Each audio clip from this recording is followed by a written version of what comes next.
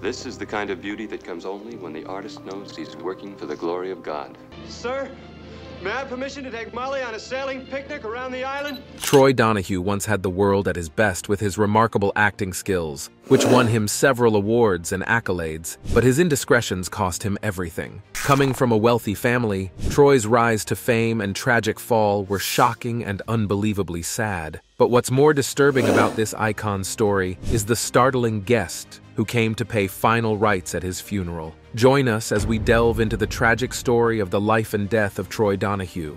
I don't intend to hurt her. What makes you think I would? Troy Donahue's early life. Born on January 27, 1936, as Merle Johnson Jr. in New York General Hospital, Troy Donahue was the only son of Frederick Merle Johnson, a top General Motors director, and Edith Dee Dee Johnson, a former famous Swedish stage actress. His upbringing was unlike that of many other celebrities, as he was born into wealth. The Johnson family was so rich that when Troy fell terribly ill with pneumonia at the tender age of 6, his parents relocated the whole family to a 5-acre property in Bayport, Suffolk County on Long Island. Hoping that the change in environment would aid young Troy's recovery, the family settled there for a while, even purchasing a variety of farm animals for Troy and his younger sister a year after the move. Life was like a bed of roses for Johnsons, until his stability was suddenly disrupted when Troy's father was diagnosed with amyotrophic lateral sclerosis. Over the course of 2 years, this ailment made Frederick's health deteriorate, plunging Troy into a period of turmoil. His behavior became erratic, and the once sweet boy started acting out and drinking excessively.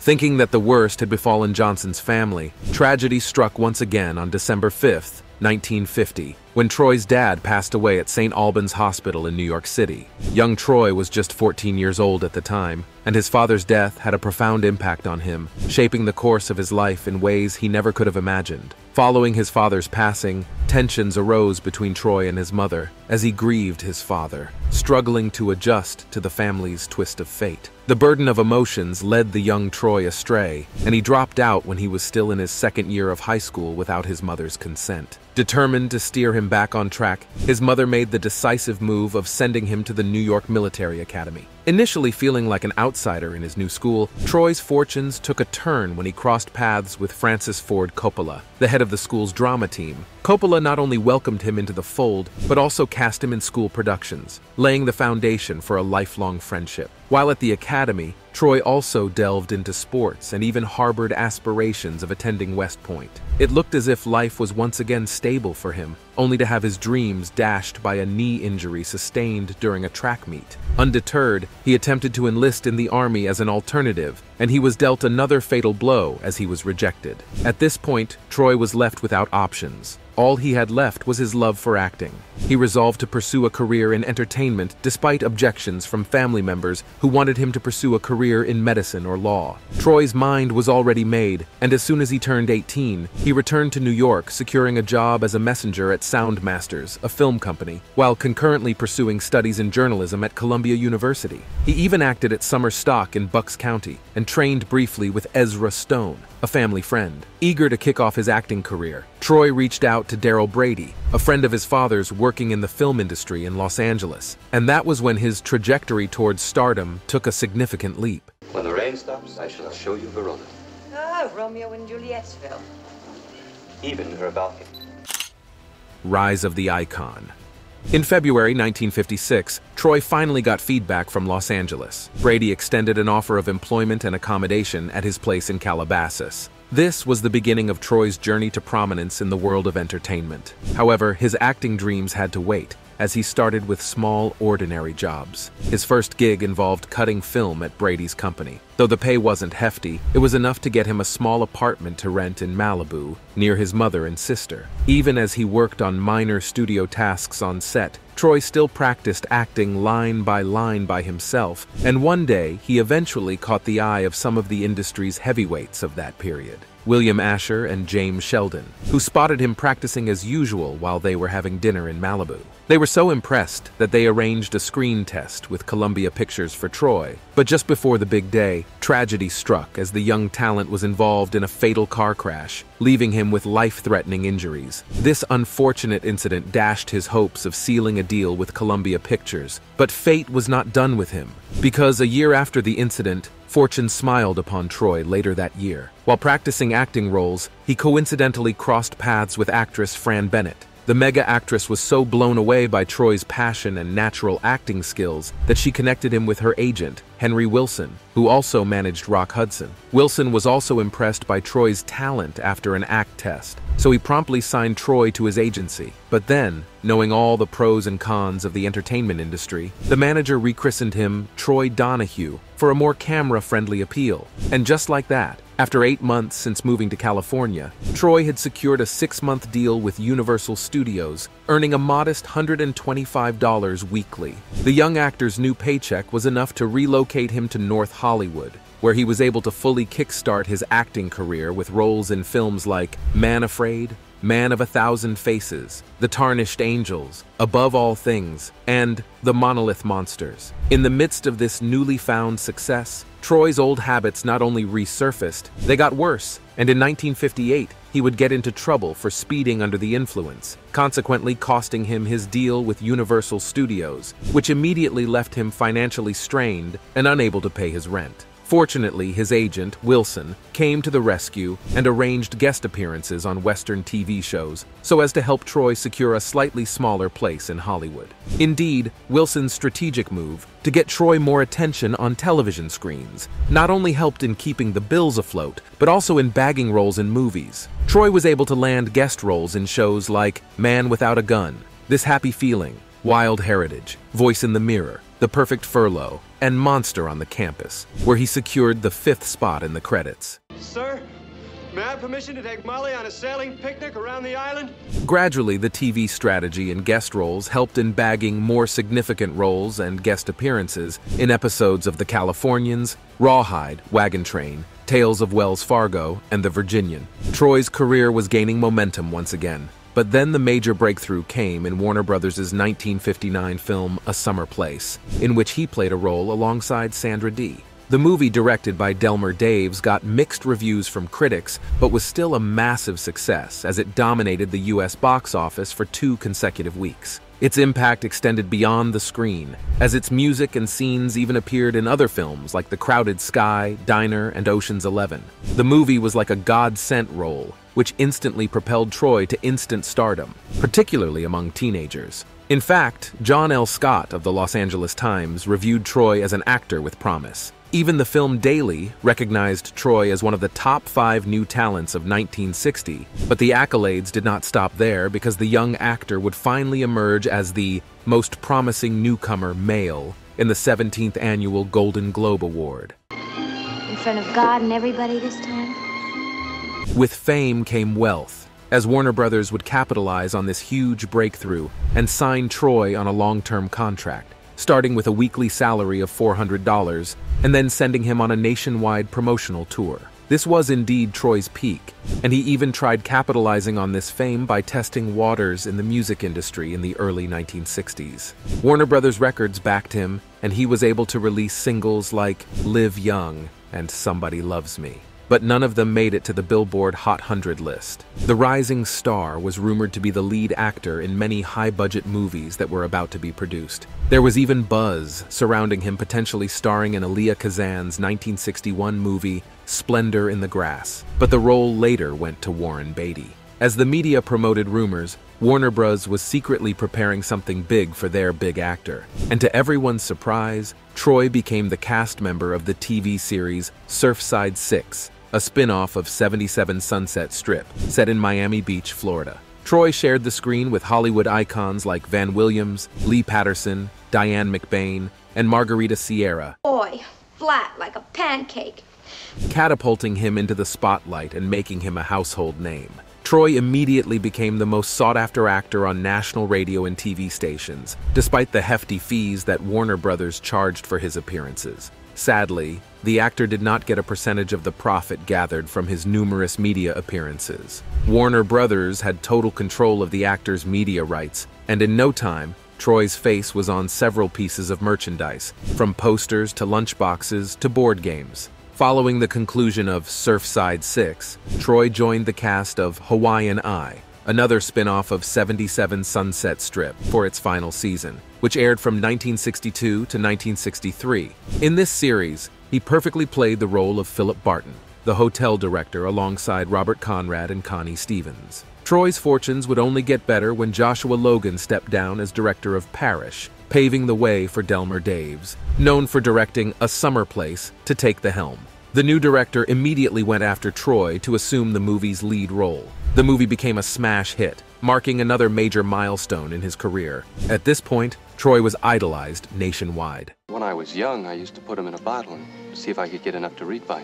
Continuing his successful collaboration with Daves, Troy starred in another tearjerker, Susan Slade, in 1961. Their partnership continued with Rome Adventure, a charming romance featuring Suzanne Pleshette. By 1963, Troy got about 5,000 to 7,500 letters from fans weekly. The next year, movie theater owners voted him the 20th most popular star in America. The actor's fame also traveled overseas, and he was thought of as a typical party type because of his attractive looks. He was the ladies' favorite playboy until he took on a different role as a crazy killer in the 1965 movie My Blood Runs Cold, starring alongside Joey Heatherton. Even though Troy was excited to try something new, the audience didn't dig it, and this was the beginning of an upset in his career. Escaping from a sinking ship, Warner Brothers triggered the termination of Troy's deal, which was supposed to last until early 1968. Troy accepted the cancellation, and both parties went apart.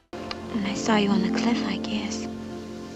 In an interview, Troy showed appreciation to Warner Brothers for the exposure that he got. But for the first time in his career, he made more money on his own than he ever did during his time under contract in just 2 years. That same year, Troy was set to star in a Poor Richard production with Allen at the Pheasant Run Playhouse. But in the week leading up to the show, he was always drunk and couldn't focus on his lines. Despite Allen's pleas, Troy walked out a few days before opening night, giving way for Terry Moore as a last-minute replacement. This silly act from Troy got him sued for $200,000 for damages and breach of contract.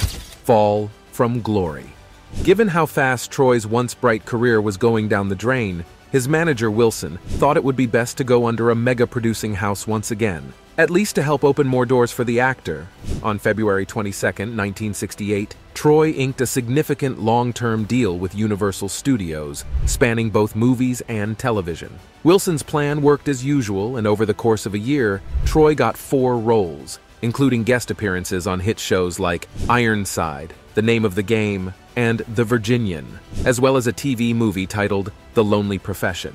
However, Troy still could not keep his personal affairs in order and faced a divorce from Allen and various legal battles. Advised by his lawyer due to these challenges, Troy reluctantly filed for bankruptcy on October 1, 1968, ultimately losing his home and relying on the generosity of friends for accommodation. Supercilious, intelligent mind.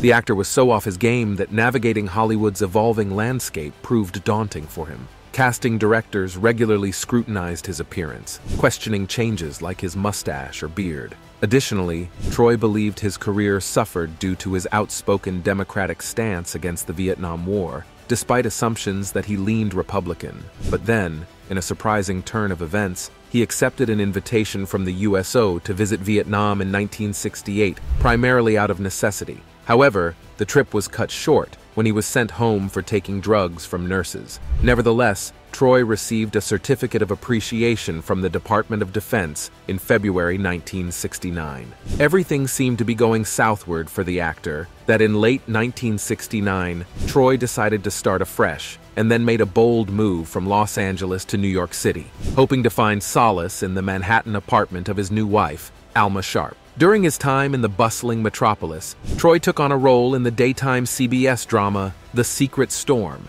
where he remained for approximately 6 months, further navigating the twists and turns of his tumultuous career, but still, Sorry to get you up, sir, but we want to get married. his fan base continually went down the drain. Hoping that the consistent interviews card would work again, in May 1970, Troy agreed to an interview with Carol Kramer of New York Today, who stated the significant changes in both his appearance and demeanor.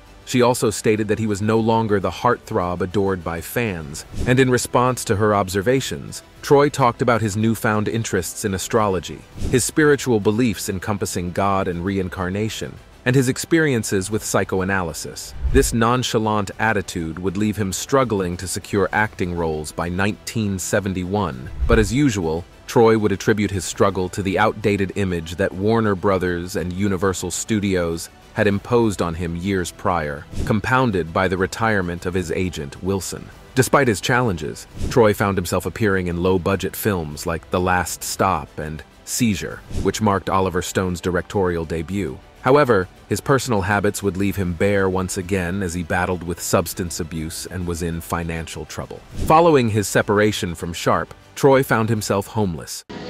They'd only ask for our marriage license. Resorting to living in a bush in Central Park and surviving on the kindness of friends and fans. He even tagged along with fans for warm meals or showers, occasionally crashing on their couches or beds. Tired of the humiliation, Troy made a drastic decision to shed his old image, cutting his hair and relocating to Atlanta, Georgia, to take on the role of a cop in Michael Miola's independent film Without Last Rites. Unfortunately, the project collapsed when funding dried up after a few weeks, leaving Troy and the rest of the cast and crew unpaid. Facing a dearth of acting opportunities, Troy accepted a hosting gig at a fashion show held at the Lafayette Plaza Shopping Center in Bridgeport, Connecticut, on May 26, 1972, in a bid to earn extra income. When questioned about his recent endeavors by the Bridgeport Post, he would either reply that he had either been working hard or just goofing off big time. Amidst Troy's challenging times, an unexpected lifeline emerged from his old schoolmate Francis Ford Coppola, who offered him a small role in The Godfather Part 2 as Connie Corleone's fiancé, Merle Johnson, a subtle nod to Troy's real name.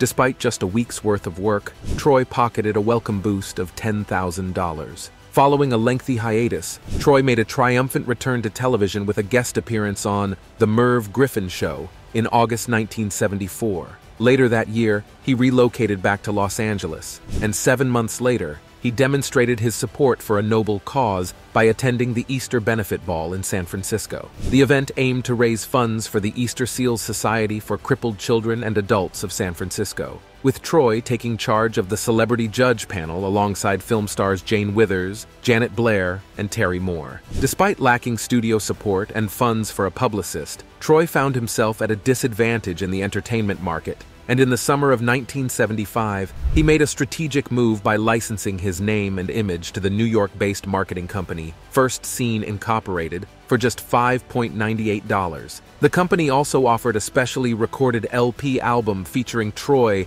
sharing tips on breaking into showbiz, with advertisements for the album appearing in tabloids nationwide. Troy would later make sporadic appearances on television shows like Ellery Queen, The Hardy Boys, and Chips, as well as featuring in whiskey commercials aired on the Japanese television market. It looked like things were starting to settle for him again. Not a bad idea at all. Just tell me one thing. But then, out of the blue, the media got hold of his divorce from Vicky Taylor in 1981, making the actor avoid any form of publicity, fade from the public eye, and lose touch with most of his friends, who grew weary of waiting for him to resurface. The actor hoped to come back on board the entertainment ship, but then he encountered difficulties securing work. A friend even cautioned him that producers were scared of working with him, given how sporadic he was and his physical condition. This news left him heartbroken, as he spent countless nights parked at the beach in his car. He contemplated suicide at some point, but then he made up his mind to pick up his pieces and start all over. That same year, when Troy achieved sobriety, Aaron Spelling extended a lifeline by offering him his first TV gig in the crime drama series Matt Houston, starring Lee Horsley as a wealthy Texan oilman doubling as a private eye in LA. Troy aced his role, and shortly thereafter, the actor secured a supporting role in the 1984 film Grandview, USA. In between acting gigs, Troy found employment with Holland America Lines, spending 2 months each year sailing and leading seminars on film and theater improvisation. Though he continued to act in films throughout the 1980s and 90s, he was not able to attain a quarter of the level of fame that he once had. The Ionic actor's final movie role came in the 2000 comedy The Boys Behind the Desk, directed by Sally Kirkland. Troy's personal life. Troy Donahue lived quite an adventurous life. His personal life was like a movie with mind-blowing plot twists, starting with his relationship with actress Judy Meredith in 1956. This relationship was staged by the Warner Brothers, who organized publicity dates to promote their relationship. However, the fake romance soured, leading to a split in 1958 as Meredith felt Troy was too rough and possessive. The actress would later come out, making accusations that Troy had forcibly pushed her face into a glass-covered picture upon discovering she was dating someone else post-breakup. Indeed, her allegations painted him as an extremely passionate lover, and one would think he really felt something for her. But then it came to light that Troy was involved with Nan Morris during his relationship with Meredith. The actor did not deny the allegations. Instead, he made his relationship with Morris public shortly after his split with Meredith. Troy and Morris even became engaged at one point during their 2-year relationship. However, his infidelity, heavy drinking habits, and aggressive nature would later lead to a breakup. There were reports of physical altercations between Troy and Morris, including an incident where Morris was thrown into a pool. That same year, Troy crossed paths with Swedish actress Lily Cardell at a Halloween party. Both celebrities would later become acquaintances on the basis of Troy's roots in the Swedish movie industry. There's a back way through the sculptor's yard. We can sneak in. And by 1960, their connection deepened, leading to an engagement in January 1961. However, just like his past relationships, his bond with Cardell will be short-lived due to allegations of domestic violence and infidelity. Cardell claimed to have found Troy with another woman at his home, resulting in a confrontation where she allegedly slapped him in self-defense. This escalated into a physical altercation, with Troy purportedly punching Cardell, causing her to fall. Troy denied these accusations, but then they stuck as a reputation. As if negative public attention was not enough, Troy's co-star from Surfside 6, Diane McBain, confessed to having an affair with him while he was still with Cardell. The bad press prompted Troy to keep his personal life under wraps, but then a connection that he had found in the last days of 1960, while still in a relationship with Cardell, could no longer be hidden. Troy had crossed paths with actress Suzanne Pleshette in New York, and their professional collaboration on Rome Adventure blossomed into a romantic relationship, leading to their engagement announcement on December 2, 1963. They exchanged vows on January 5, 1964 in Beverly Hills, California. However, their marital bliss was also short-lived, as Pleshette filed for divorce 6 months later, citing mental cruelty as her reason for wanting a divorce. The divorce was so draining that Troy channeled all his effort into building his career before meeting his second wife, actress Valerie Allen, 2 years after his divorce during an audition for Come Spy With Me. It was love at first sight, and their love blossomed during filming. People, please hold these while I tell this young lady that I love her beyond... Resulting in a marriage in Dublin, Ireland on October 21, 1966. Unfortunately, Allen filed for divorce in April 1968, accusing Troy of extreme cruelty. The divorce was finalized in November 1968, with him agreeing to financial terms including an upfront payment and monthly alimony. Troy's third marriage would be to Executive Secretary Alma Sharp, with their union taking place on November 15, 1969, in Roanoke, Virginia, a year after his second divorce. However, just like his previous marriages and relationships, Troy's marriage to Sharp was short-lived, as she felt frustrated by his social circle and his reluctance to heed her warnings. They eventually separated in the early 1970s at Sharp's request, with their divorce finalized in the summer of 1974. In 1982, a significant revelation reshaped Troy's life when he discovered he had an adult son named Sean from a brief fling back in 1969. The memory of the woman revealing Sean's identity at a gathering remained vivid in his mind as he revealed it to the press in an interview. Since then, Troy and Sean have embarked on the journey of forming a bond, meeting every couple of weeks to nurture their relationship. Then, in early 1987, another surprising turn of events unfolded as Troy received unexpected news about another adult child. A woman named Janine Curtis reached out, claiming to be his daughter. Janine discovered Donahue was her biological father after reconnecting with her birth mother, who gave her for adoption right after birth. Just like Sean, Troy kept in contact with Janine and bonded with her. The actor's fourth and final marriage was to land developer Vicki Taylor in 1979, but their relationship ended in divorce in 1981. But this did not stop the actor from finding love again, this time with opera singer Jung Tao, whom he had met during a seminar for Holland America, where she also performed as a singer in October 1991. Their relationship led to an engagement, and they resided together in Santa Monica right until his death. Troy Donahue's tragic death. After years of heavy drinking and drug abuse, the negative effects began to take their toll on Troy's health, leading to pancreatitis. It was so serious that in the summer of 1976, Troy had an episode that left him confined to bed rest for nearly a month. February 1982 marked a pivotal moment in Donahue's life. His addiction problem had reached a critical juncture, and when he attended Julie Newmar's film wrap party in a drunken, embarrassing state, he drew unwelcome attention from photographers. Subsequently, he was hospitalized for nearly 2 weeks due to another episode of pancreatitis. Following his fourth divorce and near-suicide experience, Troy finally confronted his drinking and drug use. In May 1982, he took a decisive step by joining Alcoholics Anonymous, a decision he credited with salvaging his life. Well, I can't speak for the others, but being a pre-med student on a basketball scholarship... Reflecting on his tumultuous journey, Troy acknowledged the perilous path he had been on and committed to change. For nearly 2 decades, he maintained sobriety until his tragic demise on August 30th, 2001. Despite receiving emergency angioplasty at St. John's Health Center in Santa Monica, California, his battle with heart disease proved insurmountable. He underwent bypass surgery on September 1st, but tragically passed away the following day at the age of 65. He was laid to rest at Forest Lawn Memorial Park in Hollywood Hills. During the solemn burial ceremony, guests were astonished as Sean, Donahue's son, made an unexpected appearance, bearing a striking resemblance to his late father. Thanks for watching. See you in the next video.